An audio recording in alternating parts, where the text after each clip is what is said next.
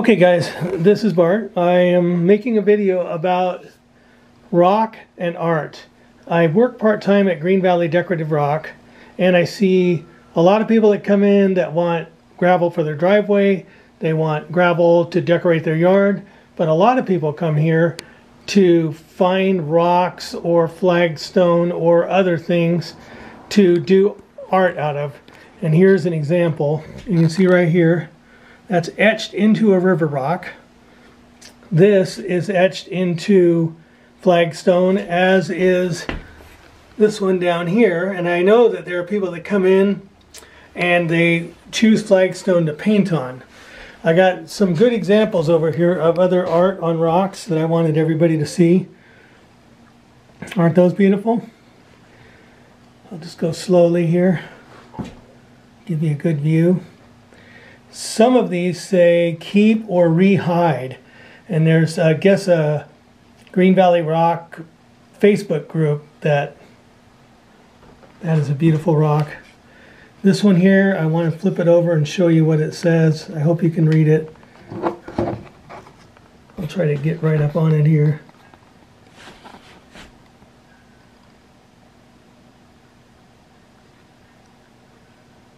Really beautiful. Flip it back over here. It's just amazing. People with artistic minds, they just find ways to brighten up our lives and do beautiful things with something as simple as a rock. One of the people that I've met is Lynn Gernsfield and her husband. They do a lot of turtles and other things. This was a Christmas turtle they did for Green Valley Rock. This is another turtle they did for us here that just is our mascot. And then right here they did a snowman. And you can see right on the bottom, SLG, Steve and Lynn Guernsey.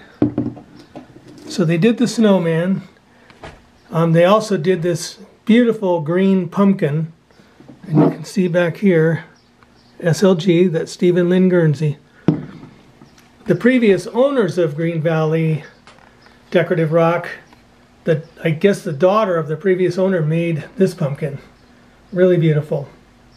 But anyway, I've got some other types of art that I'm going to talk about and show you that I've seen since I've been here. But anyway, just wanted you to see and appreciate what people do with something as simple as rocks.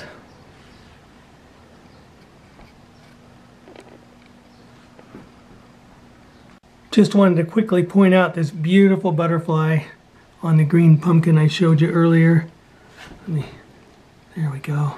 Get the shine off of it. Isn't that gorgeous? Okay, I am here with one of our Green Valley Decorative Rock bucketeers that comes and shops for rocks like this to paint. Her name is Lisa Fitch, and she has all these ones to the left of the little arrow, or to the right of the little arrow there. I want to show you up close and personal for each one here. That one too, is that a lily of some kind? It's a calla lily. Calla lily. The sun. Boy, this one's pretty.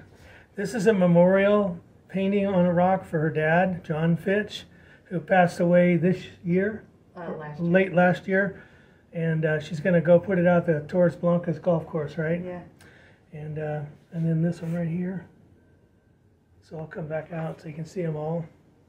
But she loves to paint on the rocks, and I asked her if she would come back and show me some of her work, and she did, so here it is.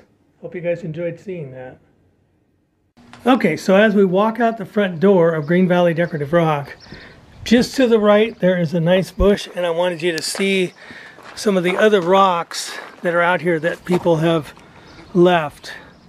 I'm going to kind of zoom in on some of them. There's a nice welcome rock. Little truck.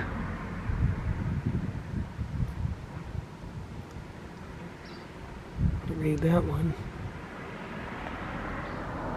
Beautiful. I really like that one with the eyes looking at you.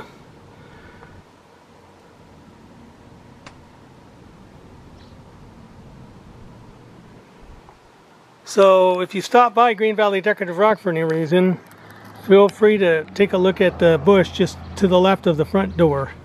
Okay, that is the front entrance as you drive in to Green Valley Decorative Rock. Here's our office. And then out here I just wanted to quickly show you where the river rocks are so that if you want to use them or something else to make some art, you'll know where they are. So out here, as you can see, there are several piles of rock. The one to the left is really small rock, 3/4 to 1 inch. The one right in front of us there is 1 to 3 inch river rock. And then just past that, there's 3 to 8 inch river rock right there. And then we do have flagstone out here. There's a couple pallets with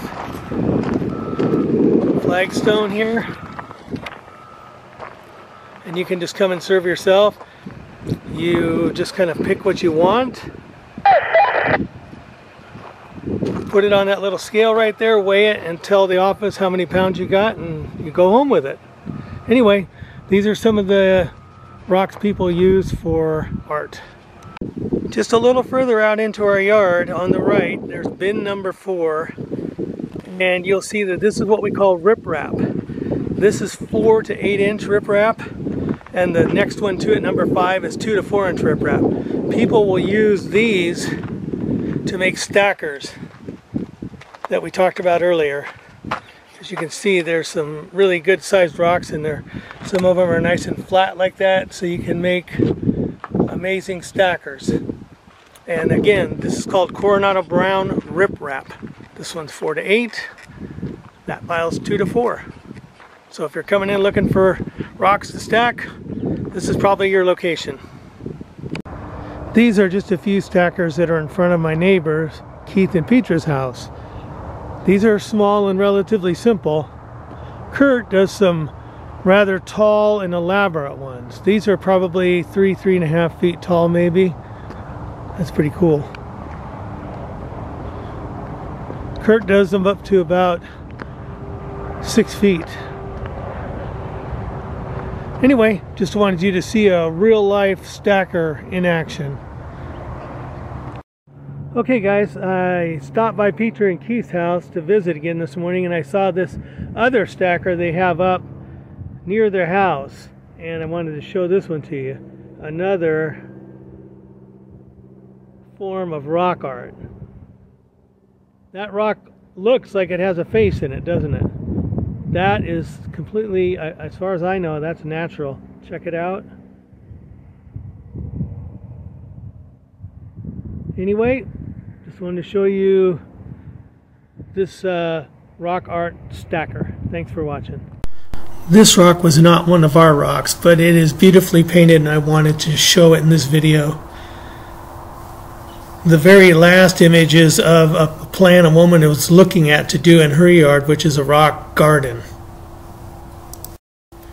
This type of project would take a lot of time and effort to pick out all the right size rocks and paint them all to make some type of garden that looks like this.